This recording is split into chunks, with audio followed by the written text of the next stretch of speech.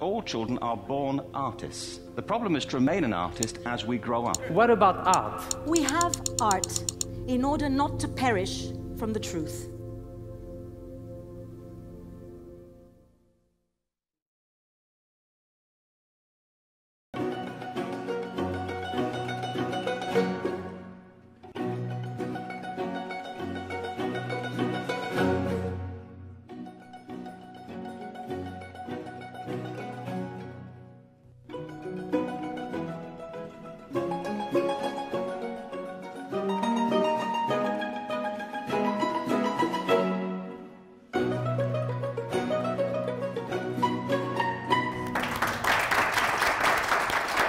Welcome to the Cole Arts Center. I'm John Handley. I'm the director here, and I'm with the artist John Cobb tonight for the closing interview for Vision and Substance, The Art of John Cobb. But you had fairly significant formal art instruction at a young age. Yeah, I knew what I was going to do long time ago, and my mom was very supportive. So I went to this place called the Texas School of Fine Arts at age 7. And there was this real fat Norwegian guy named Charles Norman. And he had this old home on University Avenue. It's long since been torn down. And it was so beautiful, man. But there was quite a few drawbacks. I lost every Saturday. Everybody else got to do stuff, and I had to go to art school. But it was so memorable. At the time, I didn't know what I was doing, and I hope I do now. But it was the roof had leaked and formed all these brown clouds. And the walls were packed up with Arizona highways and plaster casts and junk. And he did paintings of the Texas heroes of the Alamo. And, Davy Crockett and everybody. And, his work wouldn't, it was good. I mean, I would work on a painting and he would work on it. And I would just marvel at how he could render this stuff, And so I learned by watching him instead of doing it myself. And it was a great experience. And my fellow student's name was Nub Wimberly. And Nub and I would go every Saturday and do that. So that worked until we moved. My dad worked for John Conley. And when he was out of office, then he became a banker down at Corpus. And I had lessons with Joseph Kane, who was an abstract squeegeist. I don't know how you say that exactly. But he used squeegees and made these paintings. And we spent most of the time painting out of the National Geographic. And Randy Flowers was there. He since was the department head there at Del Mar. I don't know if he's still there or not. And so after Joseph Kane was Gibbs Milliken at the University of Texas.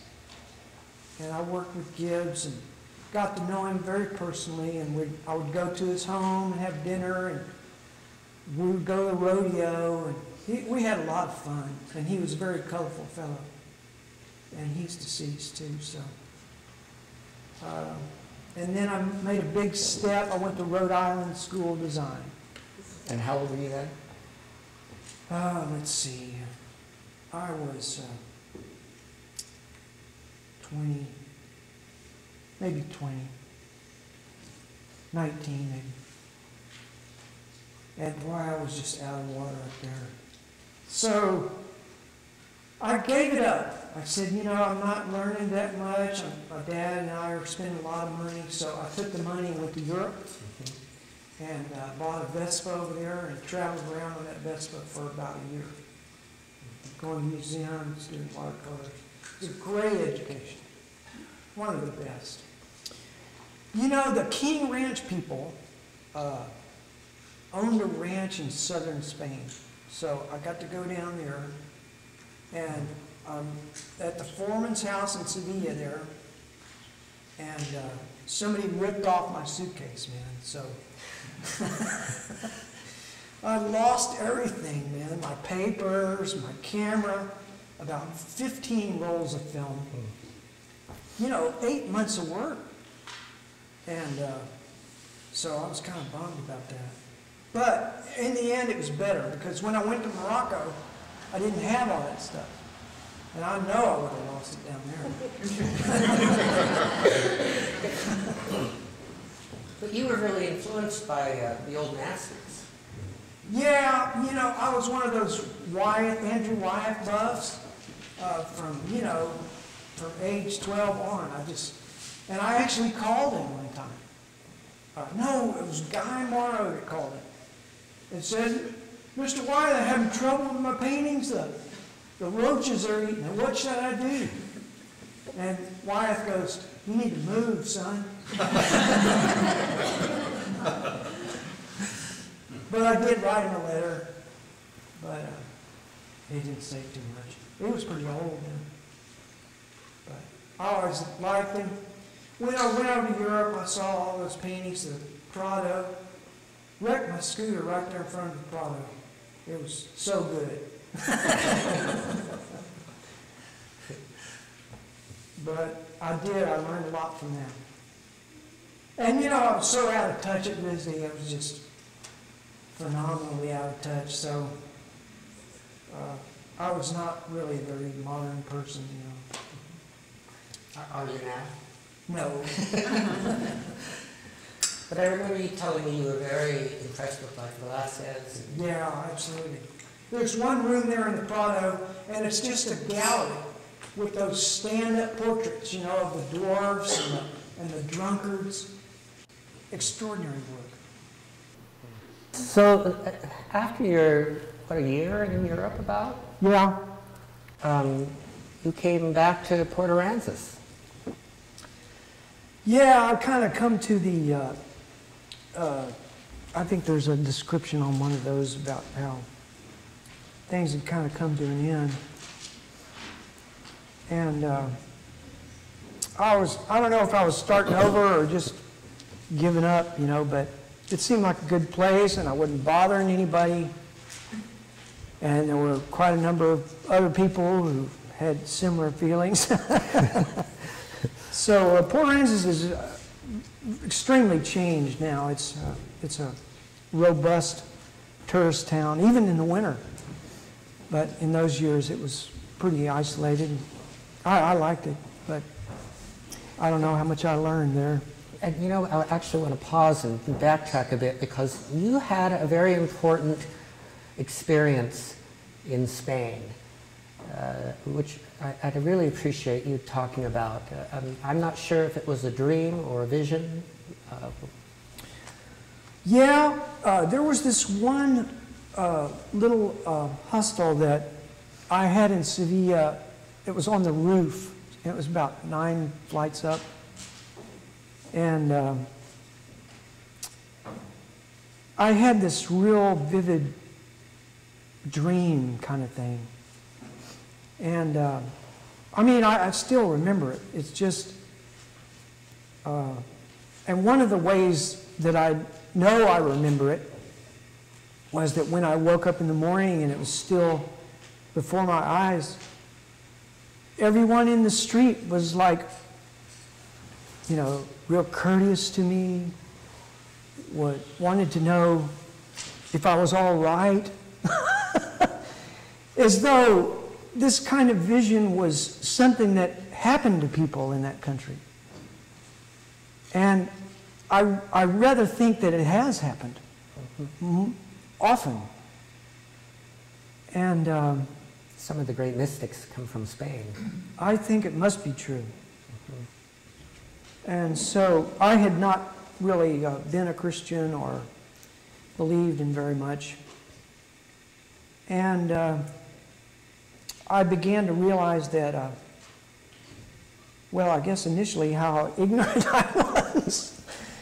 And then to to try and put the pieces, in an isolated area kind of back together again, and eventually it worked out. And the little chapel in Port Aransas kind of solidified that, made it into something I could really reach out and see and do. And I had some good advice from a friend, Glenn Francis, and so we managed to do okay. And now this was the first chapel that you did in the 70s, correct? Late 70s. 70s. Yeah. And there is a photograph of it in the catalog, and it's very different work from what we have here today. Yeah, I can't really explain the change. I think that I became more interested in how the world looks to everyone. In other words, it's a real person in real space in a particular time. And yet, there's something about it that has always happened. So I wanted to portray the objective world. I really did not like, I even admit to the fact that I didn't like myself very much. And it was very difficult to get over that, So I just began to work on the world that everyone sees, that everyone knows, that we ought to know better.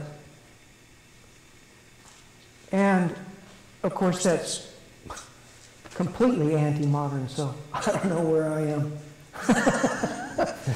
But it is something that, that I do in the present chapel that is more mature than the earlier work, which is just a pure expression of joy of having been released from this problem and of wanting to say it like a child, like a child would say.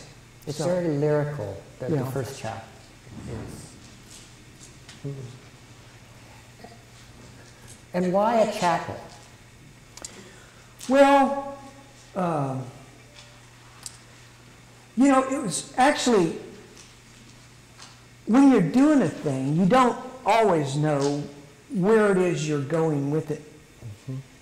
So I started one at St. Edward's because I came back, left Port Aransas, went to the Holy Cross Brothers at St. Edward's, got a room in the old place where they used to quarter, which was now turned into the art department, and developed relationships with those guys, relationships that have been extremely important to me.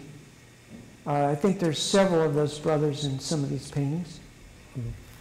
And kind of got screwed, put my head back on and, got with it. And so, what was the question? Why a chapel?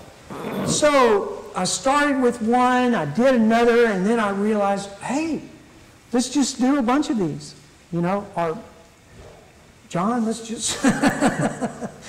Because I've always considered it like in a room with the person you're doing, It's not like some isolated event where what you're doing is how you see it. I think about the person. The more I think about them, the more I realize what they're like. And you can translate that. At least that's what you're trying to do. You're translating that person the way I see them. And so that's the aim. And since it worked into a series, it was great. Well, I'm not going to sell these. We're going to keep them all together.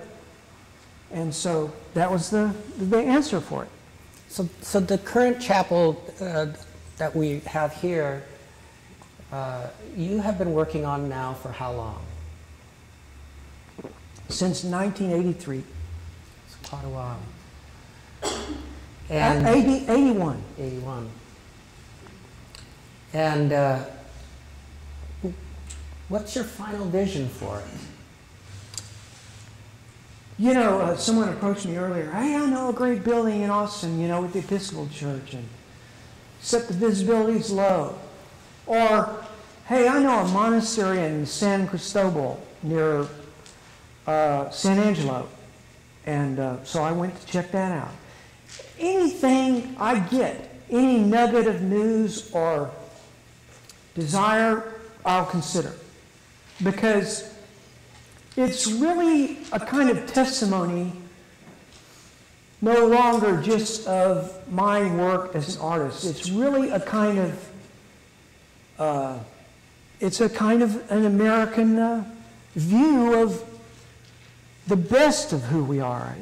I don't know if that's true, but that's the endeavor of it. And so it's free, man.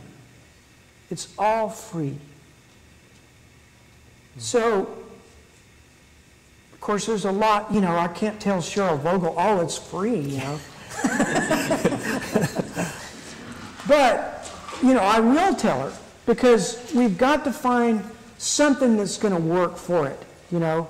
And if it involves, you know, Cheryl's having to, you know, lobby for this or that, or a building or an architect, or, you know, I just don't know. All I know is that this is my part of it. And it's not through yet, so I'm not dead yet. And it's starting, I was worried, man, it started to get stale here. And because you work on something that long, you know, and you just, it's not good for it. So I'll come back, I'll pray about it, I'll work on it during Holy Family Week, which was a couple of weeks ago, or last week, and I'll do all kinds of things, because every day you wake up and you go, oh man, it's another day. But you get over it, you know, you deny yourself, you get going, and sometimes it works. Sometimes it doesn't, but it's a constant thing. I don't get that old. I mean, it doesn't get so old that I can't do it, because I'll go out and do these landscapes on the spot, and, you know, do them pretty quickly and with a lot of fun. So, you know, I'm not lamenting it. I'm just saying, you know, it is a dedicated work, and you have to answer for it. Mm-hmm. What I find unique when I'm sitting in the chapel is that I'm looking at faces that are very familiar to me. I love, for example, the depositions that you have in there, and on one of them, as they're bringing the body of Christ off the cross, there's a digital wristwatch on one of the arms. It reminds me of what the Renaissance painters were doing when they were dealing with biblical narrative, and they were putting him in the costumes of their day. Yeah. Well, you know, you get this nostalgic sense, you know, that, oh, well, you know, if you're doing a biblical painting, well, you know, if you're lucky, it looks as good as something Rembrandt did, or, you know, Van Eyck, or the Ghent altarpiece. So you get this idea, and everybody has this idea. But the reality is that the quality of the gospel that isn't relegated to a time. And I don't know why people feel like it ought to be, because that's just not the nature of it. And so, for that matter, I'm not sure it's relegated to a denomination, you know. I don't think it is, but sometimes we think it is. So it's kind of a hoped for chapel that's, you know, inclusive and diverse and, you know, all that good stuff. So if it has to do with somebody presently, why, you know, that's all the better.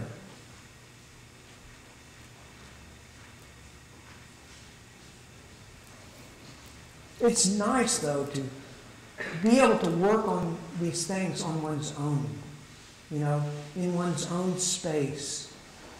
And it's really, you know, all these icons, they have this nostalgic thing. Oh, you know, you do this prayer and you use these certain colors. Well, I agree with all that.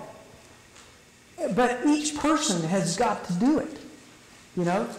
And so for me to have that space, to be able to do that work, to have people help around the house, to have a wife who cares for me and fixes meals, I mean, that is so great to me. And there's no reason to believe that this painting is worth anything more than those things. Because these things need to move, you know. They need to be part of people's lives, and people need to be seen. They need to be understood.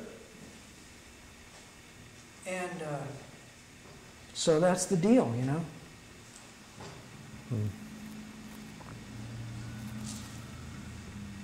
How would you say your landscapes relate or don't relate to your chapel series?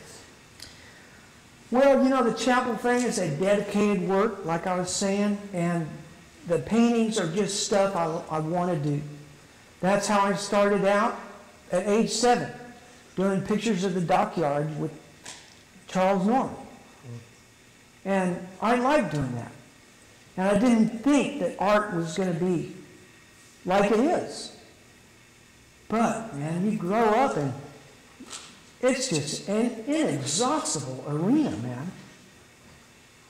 And that's one of the great things about it, is that I don't have to be a priest. I don't have to be tied to any kind of doctrine. And it's such a free and expansive desire that I just can't believe more people don't do it.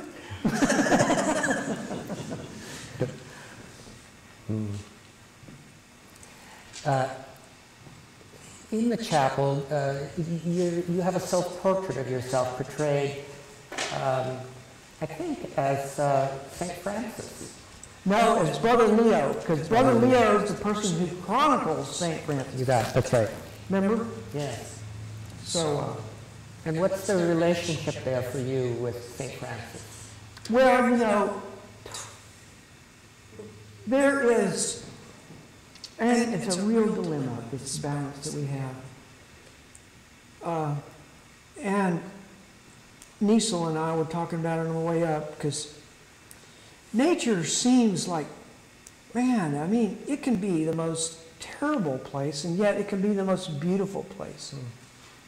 And where is nature in all of this, you know? I mean, Niesel thinks that it started out good, which it did, and then it sort of got transported after the willful choice, you know. And the secondary result of that is this sort of dysfunction, you know. I mean, I'm working on the Holy Family, and I'm seeing films like, what's that thing, Richland Estates, that was on PBS the other night, about dysfunctional families. And you just think, well, you know, where is nature in all this? I mean, how complex do we have to make it? You know, it's very difficult. And so a lot of people have just totally separated and said, you know, we are going to live on our own, like the Carmelite sisters that I knew, or no. Or we are just going to forget about it, or we're just act like we don't care. Let's just throw our stuff on the side of the road. Let's just run over the apostles, you know? So I think of St. Francis, and I think, you know, gosh, I am not, what was it called? Brother, Son, Sister Moon. It's a fabulous movie. But it's a lot of fun, and, you know, you think to yourself, oh, you know, I'm going to have a picnic in a wheat field. Well, you know, watch out for the fire ants.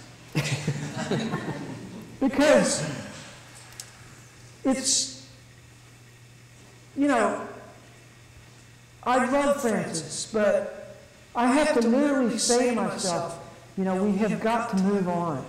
You know, we have got to realize something to help us fix this stuff, you know? And I think we can do it. And it's, you know, it's wonderful to think of the discipline and the requirements of being someone like Francis. I could never do that. But I have seen people who can. Yeah. You have a wonderful quote in here, which I probably won't be able to pull out real quick, but where you said that St. Francis is a friend of yours. You're not sure if you're his friend. But yeah, I think that's probably true. But I do know I have this one stick that I used for a straight line, and it's not exactly straight, but it's pretty straight. There's some sort of Jewish ceremony where they carry some palm branch that has to be utterly straight. Does anyone know what that is? Well, this one is not completely straight. But every time I use it, I say, St. Francis, I'm going to use your ruler. And I use it for the horizon, especially since the horizon is not really flat, you know. It's a round globe. That's great. Well, why don't we take a few questions from the audience? Yeah, go ahead. I was impressed with the unity of the paintings that you have in the chapel. But I was going to ask about in the seen and the unseen. Yeah. The significance of the building, is that the same one as in the room between heaven and earth and the lumber? The building is an old icon, one of the first. It was made in Russia. It was the portrayal of the temple in heaven. So, in the middle of that is a picture of the Lamb with a wound in its side on a throne. And in my particular icon, there is a sort of primordial landscape in the courtyard of the building. And the Lamb is upon a rock that looks sort of like crazy nature, you know? So his throne is no longer, you know, to me, this is my interpretation, no longer a regimented chair. Rather, it's the Lamb overcoming that primordial nature, which is the throne, his throne. So, the place, let's see, my wife and I took a journey to El Cielo. It's the most northern cloud forest. Has anyone been there? It's the most northern cloud forest. It's outside Ciudad Victoria. There is a rugged mountain road that goes up through these different kinds of plants. Are you talking about Jaumavi? Say again. Jaumavi? It's just south of Victoria, like 35 minutes south. Yeah, I think that's it. Mr. Serrano knows it. And so in the picture, if you look closely, you can see the horse and my wife on the journey on the road. And I guess nobody really sees it because it's so disguised. But that's what it's in there. Because it's a journey. Any other questions? The lumber? Lumber, sorry? There's lumber all in the background in the picture. Yeah, it's junk, man. That's all my junk. All my garbage. I'm trying to get rid of that before I take that journey, you know? Right, Niesel? Yes, go ahead. Do you have a favorite piece in the chapel? You know, my favorite piece is the one that's most popular, which happens probably is the little girl on the pony. Probably. This one. Yeah. Yeah. It's not favorite just because I like it, it's because y'all like it. So it's my favorite. That's why I put it on the cover. No. My favorite piece, I can't remember the name of it, but it's the man standing with the cave by the ocean and I think The Dream of a Friend. Where he's comforting the sister. Oh, that's right. The Dream of a Friend. Yeah, that's a really horrific story. And I read the book that John wrote, but I wondered if maybe you might have something to add to that. Yeah, it's rather a tragic story. And the young man in the picture in the road was hit by a lumber truck. And is that in the story? Oh. Some of it is. Okay. But go ahead. And he lost all his smell and his taste, but he still lives. And he married a gal there in Mississippi where they live. And his sister, who is a writer, told the tale of the third brother who was killed. And, you know, in Fort Worth, there was a real sort of, I mean, the Baptist seminary is there. There's really quite a line that goes through that city, or did at one time. And it was probably summed up in many of the Protestant ministers that spoke at that time. And that division was very serious. So the child was going off into so-called, what do they call it? A bewitched evil state. And the father was going off into, you know, the pastor role of goodness and glory. And somewhere down the middle, there's the brother that's wounded and the sister who's trying to put the pieces together. And I'm trying to think of some kind of solution for this.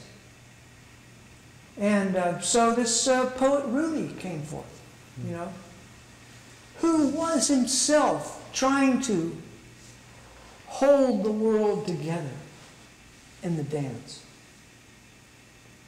And they developed this dancing dervish who spins around on the circle and talk about God not as Jonathan Edwards' God, or not as the, what's the other group? I forget. Anyway, so Rumi is seeing God as someone who is a friend of yours. And to me, it was the answer to this crazy way in which we have developed our own ideas about stuff, you know. I don't think Fort Worth is nearly as bad as it used to be. And go ahead. Yes. Yeah, you're right here. Well, my favorite painting is the one in the Jenner the Chapel. It's on the right, and it's called Baptism by Fire. Yeah? Why? I think one reason is because I love your etchings and the nature, and it's so evocative of Shell Creek and around Austin. Are you from Austin? No, but I spent a lot of time there. Yeah. But it also has the sort of religious interest that I like a lot. Yeah. But I was curious what your thoughts were when you painted the girl in red with the piñata. Yeah. What's the piñata? And And you also made a statement, or it was in the prospectus there, about the paint not doing fire. Yeah. The way you wanted it to. Could you just talk about that a little bit? Yeah, you know, I had so much trouble, and I did everything, technically speaking, to realize that force, you know, it just was just faltering miserably. So I personified it into the little girl. And it was, at first, you know, you think to yourself, oh, you know, I'm going to make this fantastic landscape, and then I'm going to put this prophet of old, you know, in gowns and pronouncements. And I thought, no, that's not how it is, man. It's like a child. It's like a child that can change and who delights in life. So that's the person. There was a really cute gal named Valerie, and we would have these Easters on the Colorado. Boy, we had hundreds of people come for this picnic, and we would have Easter egg hunt. And Hispanic families, you know, are extraordinarily large, and they would all come, you know, and everybody would bring their pits, and we did it like 11 years in a row until the redneck son-in-law drove us off. But it was cool, and so during those times, you know, I feel like I'm a spy half the time, because I'm always got to look out for what's going on really, you know. And I saw Valerie, and so I said, Valerie, we're just going to take some pictures of you and the piñata, so, you know, is that okay? Yeah, you know. But they don't pay any attention to you, which is real cool. I know in other ones, when I was trying to get the Santo Nino, I said, we were doing the face painting on the kid's face. I said, you know, I love my design I did on your face. Do you mind if I take a picture of it? Oh, okay. Because as soon as you tell a kid you're going to take his picture, you know, he's a different kid. So you got to kind of catch him like that, you know. Those, after all, are just minnows. Yes, sir. What kind of faces do you find difficult to portray? Beautiful women. Very difficult. There's such a concept out there, and I have labored on the face of Mary for this Holy Family thing for 2 years. I have nearly had it, and I still can't get it. So that's the most difficult personage to properly. I mean, there are so many associations. The room is crowded, you know. And, you know, you get the kid's reaction, well, what do you think of my painting? Oh, it's all right, you know. And he's right. It's only all right. So you keep working at it. But as soon as it becomes a slavish thing, well, you really have lost it. So it's very difficult. I actually found a beautiful model. And if I could only render the thing as beautiful as that, why, I would be happy. Howard, yeah. I'm intrigued by baptism by water. Uh-huh. I really like that. You know, how all these people from different walks of life, and they're making their way to the water, and there's the John the Baptist figure, I'm guessing, a loudmouth surfer, as you described. Yeah, yeah. But in the back, there's that naked couple. Yeah. Adam and Eve. So you covered this in the book already, forgive me, but say more about what you're thinking in the baptism of Adam and Eve, if that's what's happening. What were you saying there? Well, you know, I think I discussed briefly how the secondary aspect of nature once Adam and Eve leave. So it's sort of a return to to that place where nature becomes, you know, a place of redemption, cleanliness, and purity, you know.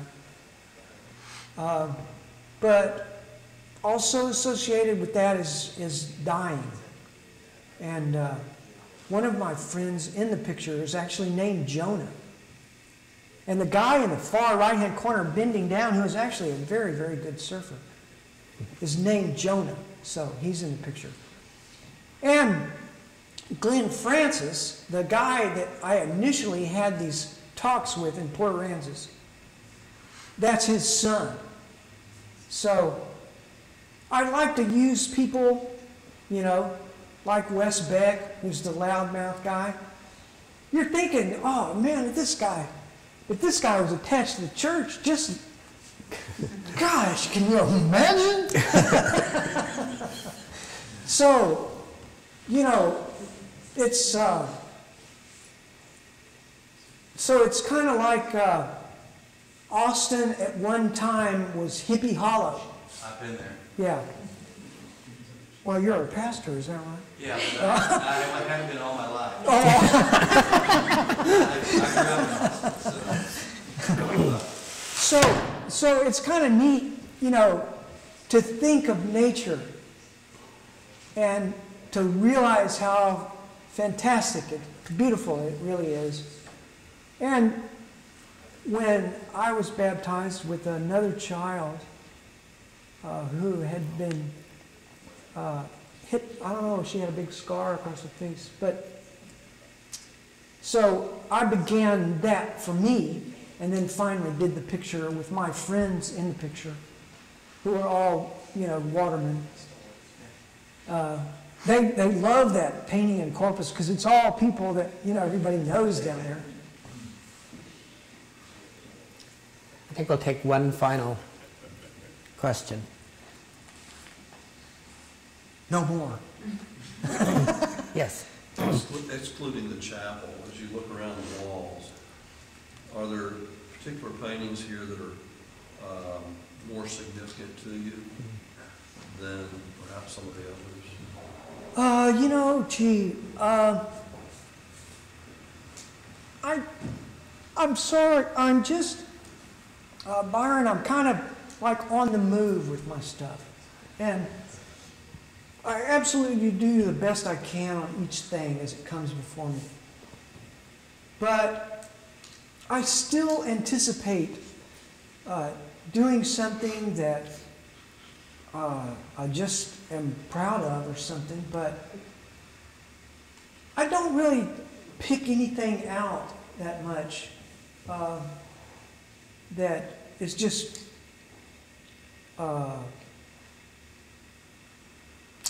super, you know, neat or something I just love. I like everything. I really do.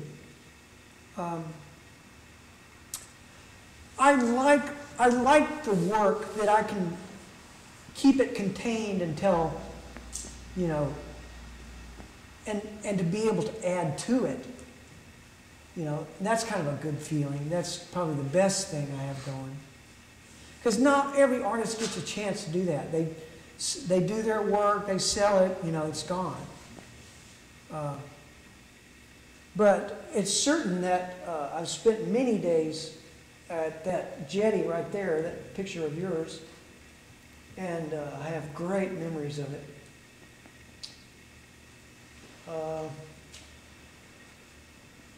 And I continue to go out there and do work.